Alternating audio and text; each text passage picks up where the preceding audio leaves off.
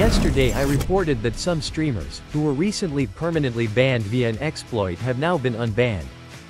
The exploit has now been confirmed by Activision as factual, and it has since been patched by Ricochet.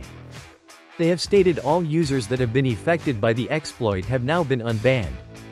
They have stated it was a small number, however it is actually around tens of thousands. This includes legit players and also cheaters.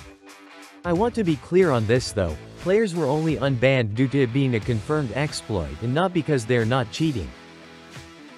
Hall of Shame have never once stated that the players that were unbanned are not cheating, that's just misinformation being spread. And I want to stamp that nonsense out. The only streamers that have been unbanned are the following names. Again, it doesn't mean they are not cheating, so stop believing misinformation. It only means they were unbanned because they were caught up in the exploit. Modern Warzone has tried to go back years, in an attempt to have high-profile streamers unbanned even before the exploit. This is why I constantly call out this fake news channel for protecting cheaters.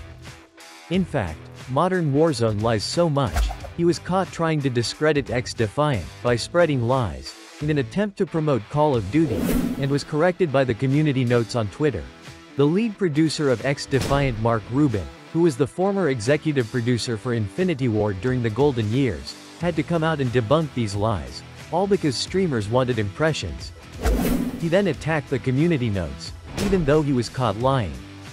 Absolute clown behavior. He lies about everything, including trying to twist the exploit to favor the cheating streamers that have been banned years ago. This shill, much like the streamers, live inside the pocket of Activision, as he accepts his latest free bribe. Getting back to the exploit, this has only been going on since March this year, and only a handful of streamers were affected by it, and all this happened within the last 14 days. This exploit has proven one thing: streamers like Bams, Nadia, 5x5, Nixta, and other permanently banned streamers I have covered on this channel have not been unbanned, and remain permanently banned for using cheat software, proving that they were in fact cheating after all. Ricochet have a nightmare ahead of them as they attempt to recover from this exploit.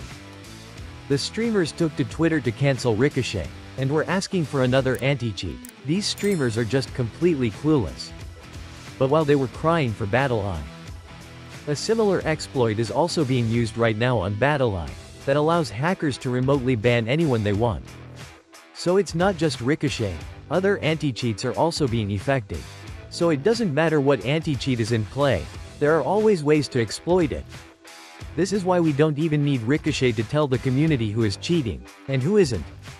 Streamers like Joewo are rejoicing on Twitter that hacker hunters are on the back foot, but fail to understand the bigger picture.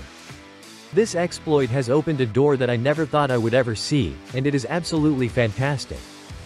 Since we can't depend on the anti-cheat anymore, we will now focus on actual gameplay. Games and clips will be slowed down, everything will be examined in fine detail. With Black Ops around the corner, we now have the advantage of theater mode to catch these rats using walls. When these streamers attend a LAN, they play absolutely terrible, and it's not just a one-off, it's every time they leave their bedrooms. If you have any suspicious clips of these rats, make sure you report them to me at callofshame.net. I just want to finish this segment on this gross misinformation reported by Expel. Expel is trying to spread misinformation that this exploit has been active since Caldera, despite the exploit founder stating this is not the case. The worst part is that this could have actually been a day one exploit of Ricochet all the way back in Caldera, so we don't know what bans are real and what aren't. Do not believe anything these streamers are spreading. It's false, and they are attempting to defend previously permanently banned streamers that were banned in previous titles for using cheat software. If there is one thing to take from this video, this is it. The streamers can no longer hide behind the phrase, "If I am cheating, then why am I not perma-banned?" They have already made it clear on social media that nobody can depend on Ricochet anymore. I would be very surprised if Ricochet will ever ban a streamer after this. Evidence will always be presented, and the hacker hunting community will now have the final say on who is cheating and who is not. Democracy will prevail. My biggest concern is the competency level of Ricochet. Do they have a method to detect who was affected by the exploit? Or are they going to unban everyone since March? I am hearing unconfirmed reports that rage hackers have now been unbanned also, and taunting Ricochet. If this is the case, it will be a disaster for this franchise. This news is up to date at the time of making this video. If anything changes, I will update everyone tomorrow on the very latest news. I recently exposed Joe for cheating in Call of Duty Warzone. I exposed him using a method known as two-boxing. Zero. This is when streamers create a fake account, with the intention of exploiting the skill-based matchmaking. The streamer will then join this account as it searches for a game. The matchmaking will now place the streamer into a very easy lobby, designed for new players or players with an extremely low skill level. The fake account will now leave the game, leaving the streamer behind, allowing him to cheat.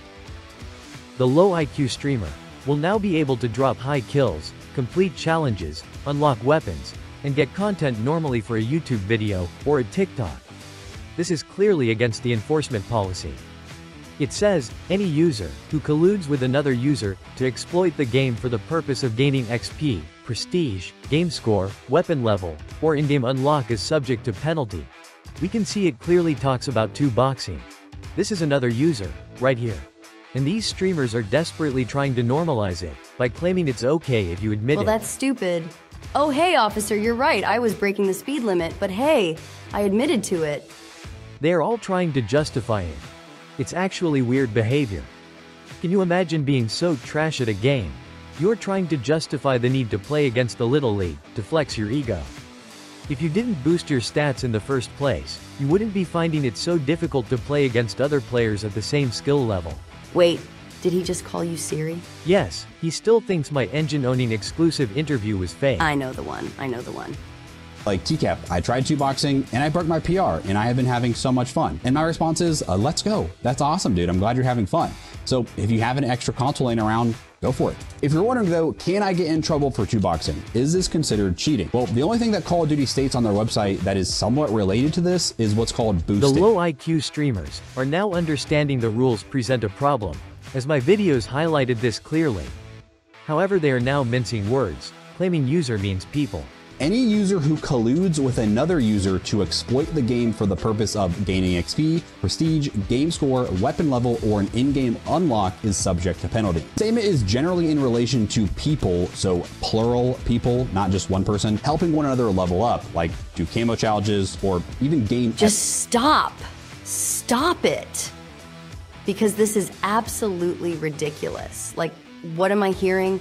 User means people? This is the most cringiest thing I have ever seen to justify cheating. You actually sign up to the user agreement and not the people agreement. You also have a username and not a freaking people name. Absolute cringe.